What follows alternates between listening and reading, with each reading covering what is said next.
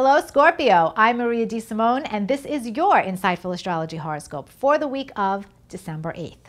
On Wednesday, Venus moves into your third house of communication and remains there until January 3rd.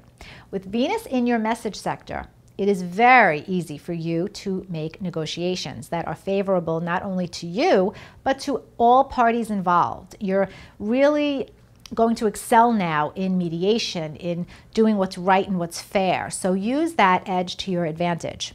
Also, if you have to communicate about a financial situation or about a romantic matter, those things are likely to be more on your mind now, so you'll communicate very well about them. On Friday, Mercury and Jupiter will be at a gorgeous angle to one another, and that supports good conversations and decision-making in terms of a financial move related to career.